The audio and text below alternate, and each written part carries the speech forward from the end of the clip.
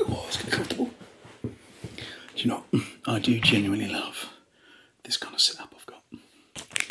Wasn't done deliberately, it just seems to work. There's probably going to be some noise. It is currently 4:30 in the afternoon, which is not the best time to film.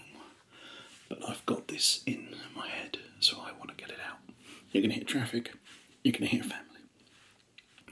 My voice is a bit weird because I went out on Friday night, which is kind of what this video is about. So I want to explain what a depressive episode to me is.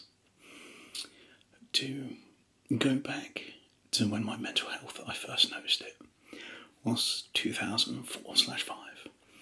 And that's when I really start to notice, well, I can go back and remember, like, what would the normal, how do I say it, the normal signs of depression are.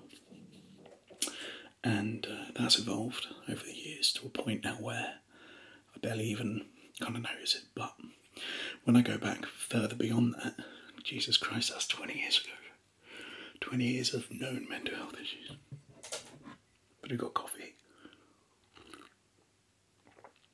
I forgot sugar. I look back to like my teens and stuff, and I can see it there. But I want to say, like, for me then, a depressive episode was before I was medicated and stuff. I would spend days just on my own, not crying, because there's still the, I don't cry very often. Even when I'm completely in the bottom, I don't cry often. And I think that's to do with the whole manliness thing of not being allowed to cry, you know. Like, even when I'm crying on my own, I feel shame. But that is for another video. There's a lot of videos coming. If you want to hear one man complain about his depression, this is the channel. So, the reason I'm bringing this now is I am at the moment depressed, so to speak. But it doesn't affect me in a way that it did 15, 20 years ago. Again, I'd be in bed, I'd ignore everyone, I'd not talk to anyone, I wouldn't eat a lot. I just didn't have a way of really describing it. It is the traditional, you know, stereotype, all day in bed, standing in a shower, just staring with the water pouring over you, you know, hating my life. that kind of thing. Like, you know, proper mid-2000s, late 2000s emo music video.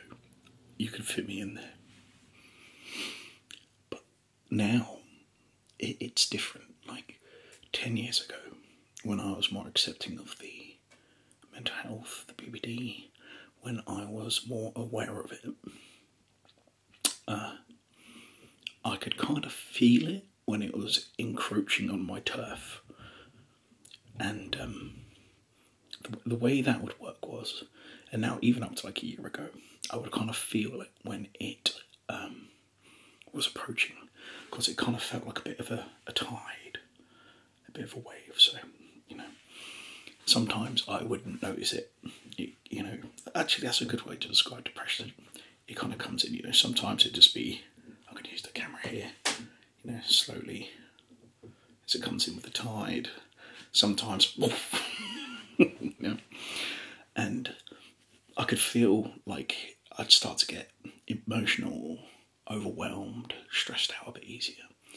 And in the job I was in at the time, I'd recognise it, I'd remove myself from any situation as soon as I could. You know, it wasn't always straight away, but sometimes it would be like, you know, for 5-10 minutes I would sit down, and I would just sit down, have a coffee, breathe a bit.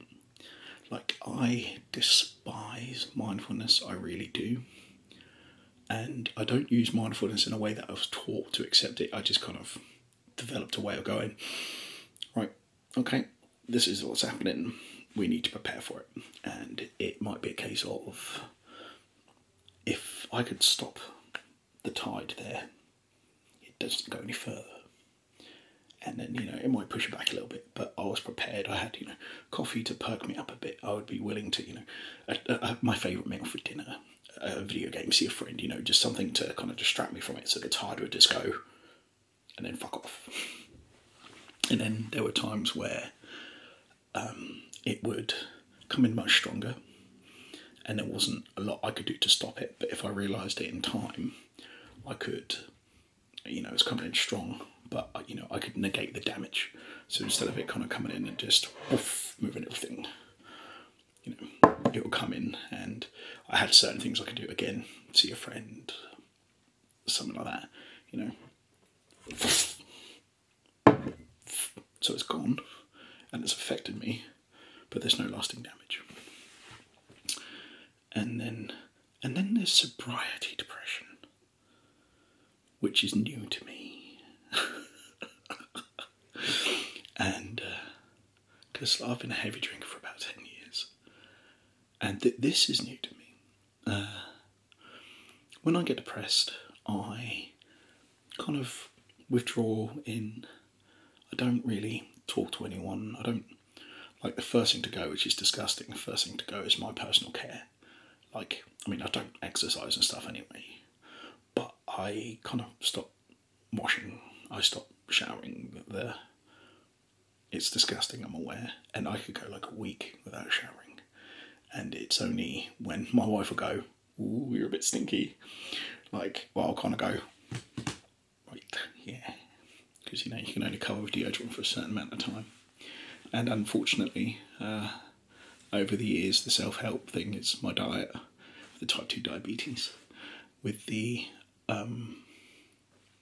drinking, for example. But the drinking in many ways was me going,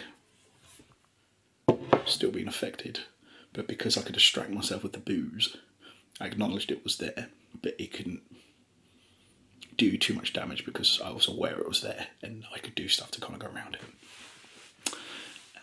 And this is a bit discombobulated, so. But I'd sleep a lot more, wouldn't see anyone, wouldn't do my hobbies, video games.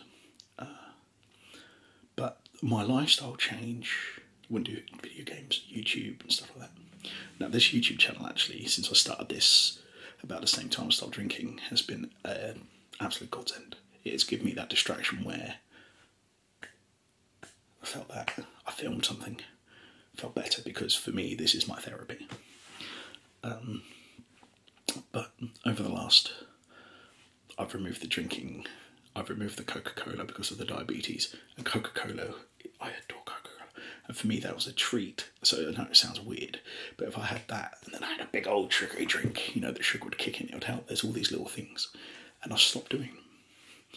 And because of the job I've done for the last 2 years, it's an average of about 60 hours a week, days, nights, 12-hour shifts, trying to catch up with sleep. I haven't really done a lot of my hobbies. Since starting this job, I basically stopped YouTube altogether.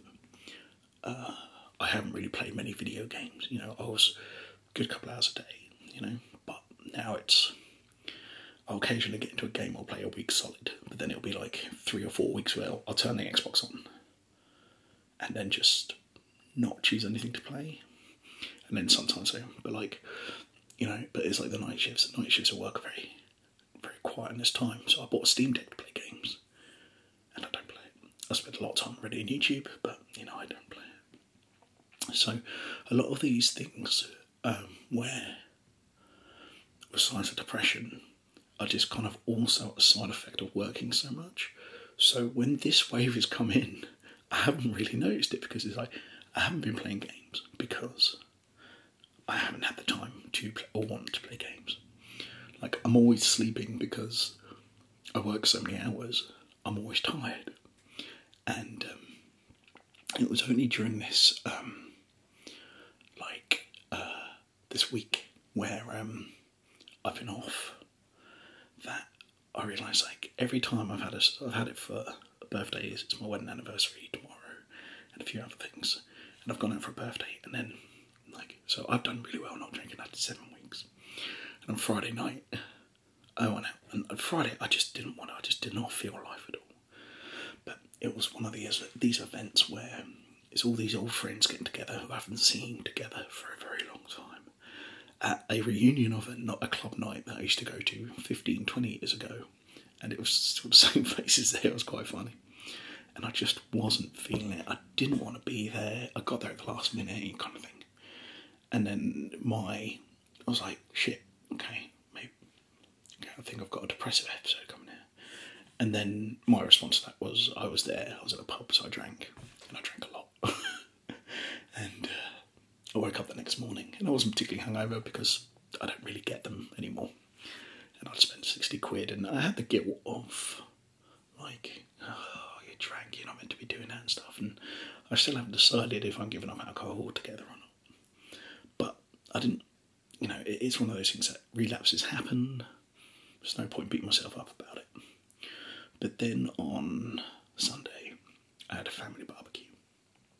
And I slept all the night before and went to the family barbecue. And I'm not a very social person in most circumstances.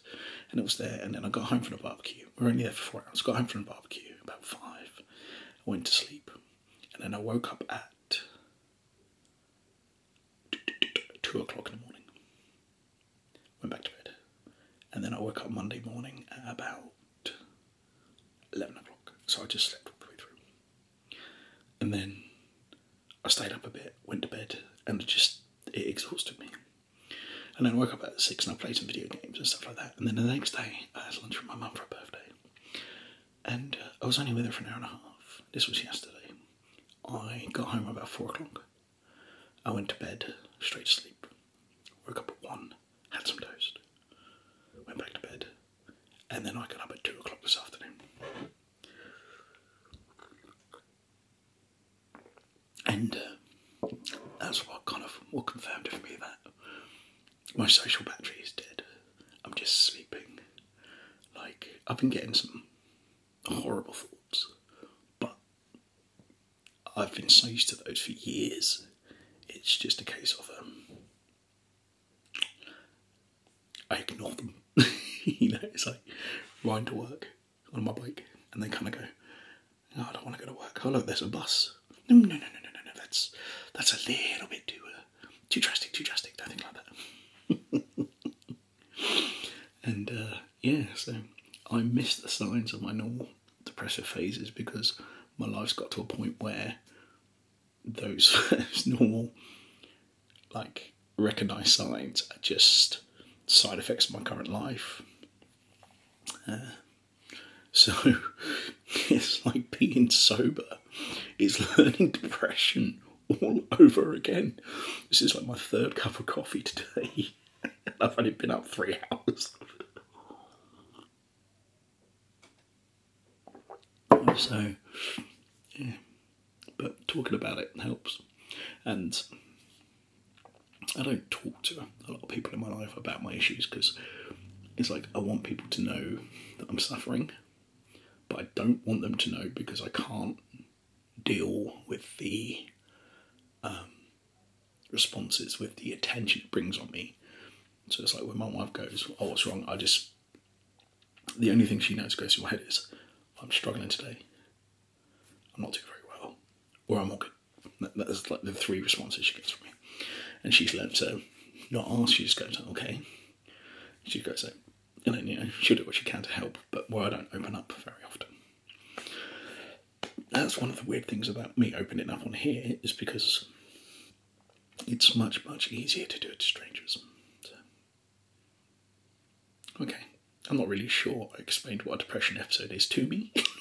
It is now. Well, I'm going to call this one, but thanks for watching. The channel's growing at a really good rate. I'm quite happy. The feedback's been great. And, it's good for the ego. So that helps with the